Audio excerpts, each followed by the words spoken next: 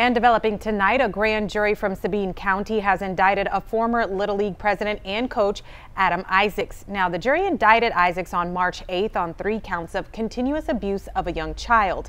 But the district clerk just confirmed the news today. Now, officers arrested the 30-year-old former president of the Evadale Little League back in December. Yeah, on top of the criminal case, Adam Isaacks also faces a lawsuit filed by the Burnson law firm on behalf of 8 boys that the lawsuit calls victims and survivors. We know Isaacks sits in the Jasper County Jail on bonds totaling $6 million. He also faces 2 additional charges in Jasper County. 12 News reporter Amelia White is talking to a prominent defense attorney about the complexities of this case. Hear his thoughts about what lies ahead coming up tonight at 10.